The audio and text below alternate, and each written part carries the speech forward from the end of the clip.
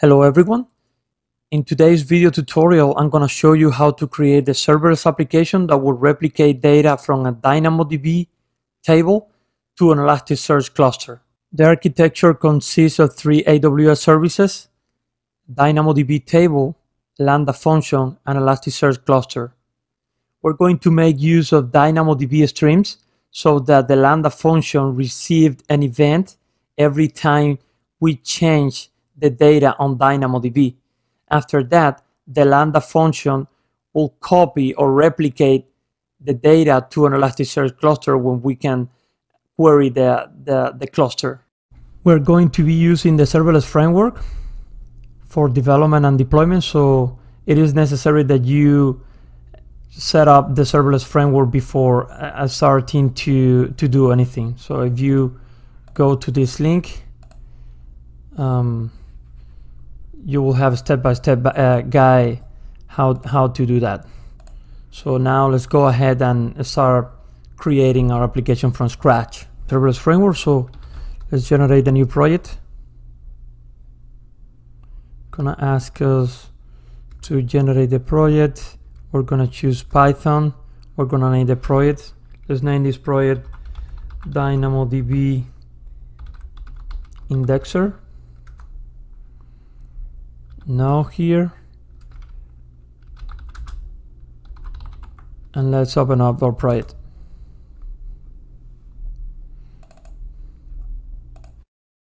Let's start creating our application. First, we are going to clean this up. There are too many comments there, just to leave it to the very minimum. We can also delete this section. We're going to create the functions anyway later. So the first thing that we're going to create will be our DynamoDB table. So let's go ahead and declare it here. I will just copy and paste a definition that I have created already. This will be a very simple table named episodes to store serious episode information. So we are naming our table with the service name. In this case will be DynamoDB Indexer. After that, the stage information by default is dev and episode. The billing mode will be paper request. That will be cheaper for testing. And then here we are defining the attributes. In this case, Dynamo requires to define the primary key. In this case is the hash key, right? That will be our ID. And here we are declaring our stream, right? This will be the stream that we are going to be using from the Lambda function. So with that, let's run this and see what happens. Oh, first, before this, let me add a few lines here just for making the command line more simple, right? Here we are declaring our default staging named dev and our default region US East 2, right? So now let's run this, deploy. Oh, so we need to cd into the directory SLS.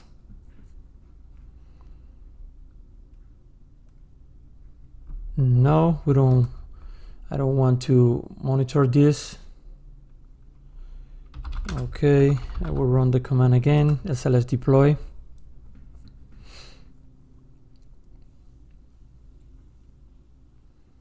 And let's wait for the deployment. The first time it can take a little bit of time. So I'll probably pause the video and come back when the deployment is ready.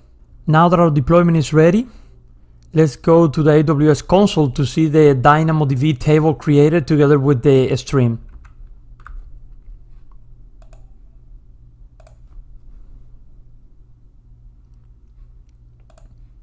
Here is our table. This is the partition key that we declare, the ID, and this is the stream that is enabled.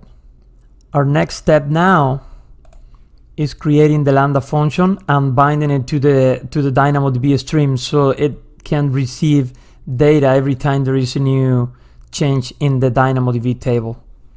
Let's go ahead. I'm going to copy again the code for the function.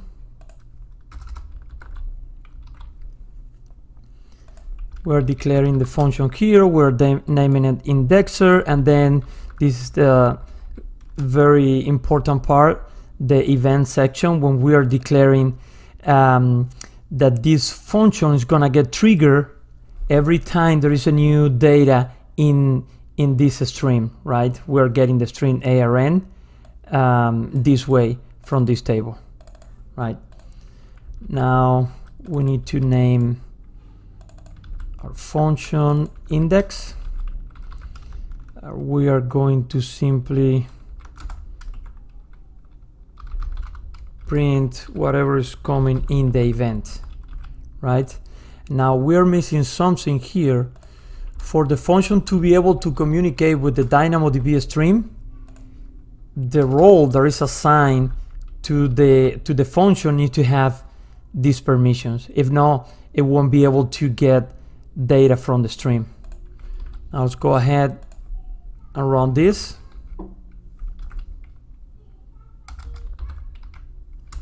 Deploy.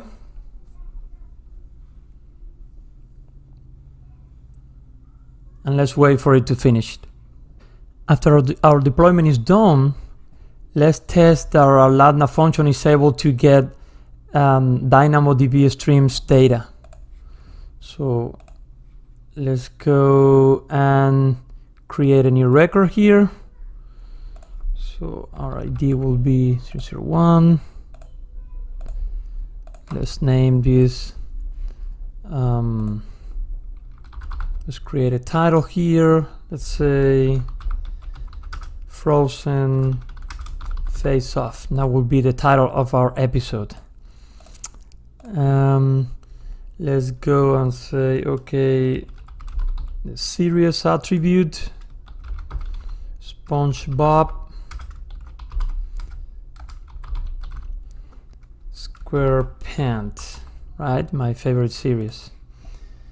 And let's save it. So this is working correctly. We should see the event print out in the console, in the log group. Let's go here, and here is, right? Now let's go and see how that event looks like. Let's replace that. Say this is JSON to format this better. Format document. Okay. And this is the record that we get. The event name is the type of event. This is very important because we will be taking this into account for doing the respective operation in the Elasticsearch cluster. And then we have DynamoDB. Inside we have the new item. This will be the data that is coming new.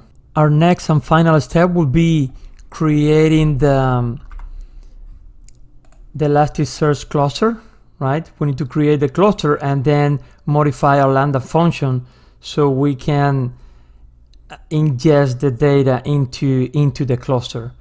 For that, let's first declare the Elasticsearch cluster. Let's go back here, and again let me copy the Elasticsearch cluster definition. Okay, let's go over it very quickly. Here we're saying, okay, our resource type will be an Elasticsearch cluster.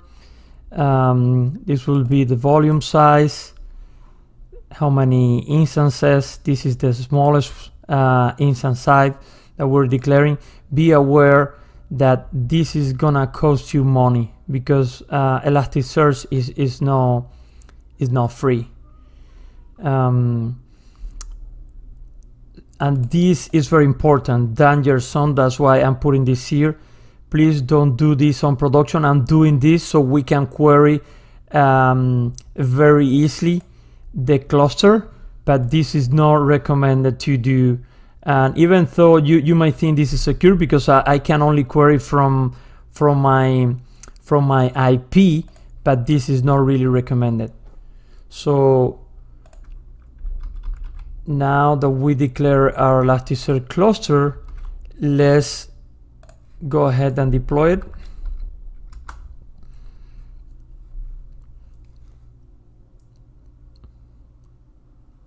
And this is gonna take a lot of time. It may take more than 10 minutes at least for the test that I have done. So I'm gonna pause the video and going to come back when the cluster is created.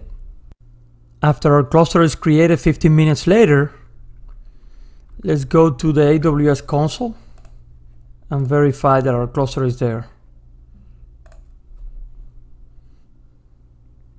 Okay, here it is. We're gonna need this later on. So now that our cluster is created, our final step is to modify the Lambda function.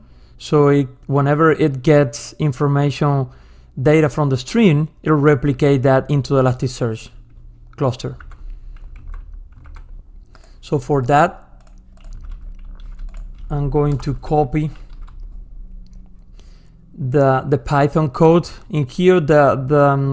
I want you to concentrate on what we are doing here. You can take a look at the details later on the GitHub repo.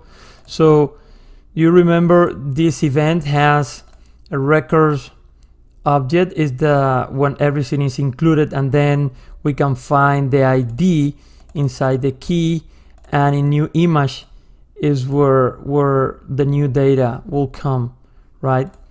So what we're doing here is saying, okay, if the event name is removed, we're going to remove the document from the cluster. If not, we are going to override it. When it's new, it's going to create it. When the document exists, it's going to override it. As you can see here, we're using two custom libraries, request and this library. So this library won't be included out of the box in the Lambda runtime. So we need to make sure that when we execute the function, it'll be pre-installed there. So for that, we are going to use serverless plugin named serverless Python requirement that allows us to install any dependency with a requirements file, right? So here we are saying, okay, we want to have these two requirements. To be able to use this plugin, we need to install it, and for that we need to use npm. First, we need to initialize npm locally, and after that we need to install the dependency.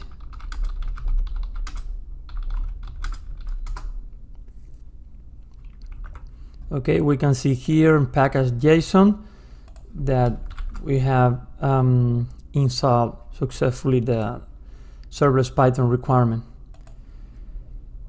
The other thing that we're missing here is the permission to the Lambda role, because right now if we try to run this, it'll fail because the Lambda function doesn't have access to do any operation on the Elasticsearch cluster. So for that, we need the 3 lines, and let me check. Okay, we are ready. So let's deploy again. After our deployment is done, we are ready to start testing our application. But before we do that, we are missing one configuration. We need to set up our cluster endpoint in our Lambda function. There is an environment variable. We can see it here. ES host, and this is how we're getting it. That is the Elasticsearch cluster domain name. So we need to go here, and here is. Okay, save it. Now we're ready. Now let's go to our DynamoDB table.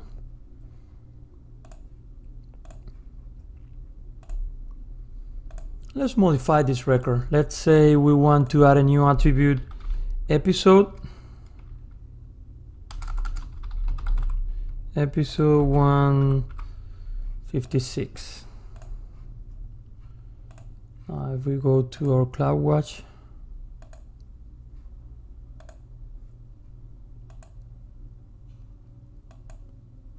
okay, here is our record. It is, the event name is modifying.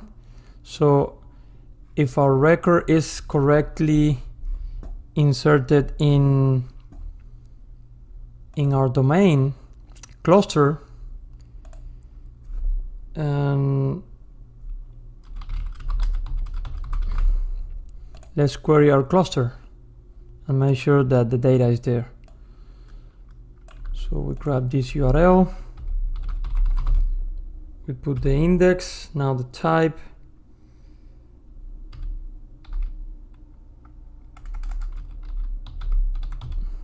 now we'll write this correctly, episodes, and then the ID 001. All right, so this is the attributes that we have in our DynamoDB table. We can see it here.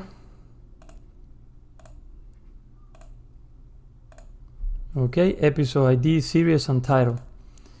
Episode ID, series, and title. So of course this is not cleaned up. As you can see, it has the type that DynamoDB sent you as part of the event, but that's something that you can do very easily in the Python code. I hope you enjoyed this video tutorial, and see you in the next one. Hasta luego.